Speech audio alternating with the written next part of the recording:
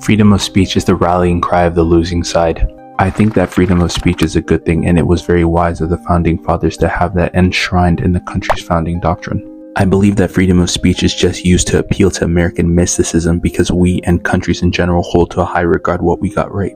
I believe it goes against human nature. No one wants their worldview criticized for multiple reasons, two of which are critiques can be perceived as you trying to lower the status of someone's worldview. Humans are status-seeking creatures. Secondly, from a power standpoint, allowing your worldview to be critiqued allows for the holes in it to be exposed. That's a good thing if your goal is human flourishing or you value alignment with the truth, but it's not so good for the people who have a vested interest in the perpetuation of the status quo.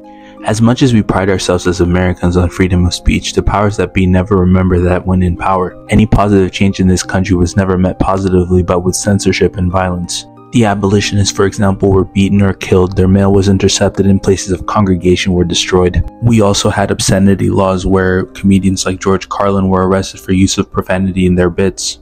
This was inspired by how on the right I always hear about how people on the left and some of the more goofy things that they're proposing is un-American or even evil.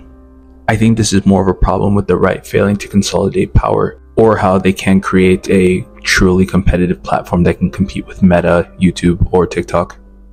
Because in my view, the powerful determine what is acceptable speech, even if acceptable speech is all speech.